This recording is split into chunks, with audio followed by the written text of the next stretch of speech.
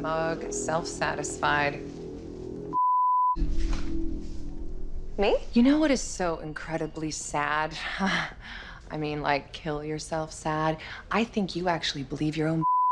Small town girl makes good, right? Tough, disciplined, independent. Now there's a joke. You are just a remora clinging to a shark's back. I know what a shark is. I'm pretty positive a remora's a fish. You would still be sharpening pencils at Gullweather's research basement if Marty hadn't plucked you out, given you life. Marty plucked me out because... Because he saw something in you? What Marty saw was a desperate girl eager to shake off the sticks whose appeared open for business. The reason that you rose so quickly at Gullweather, the reason that you're here, the reason you have any career at all, because Marty wanted to you.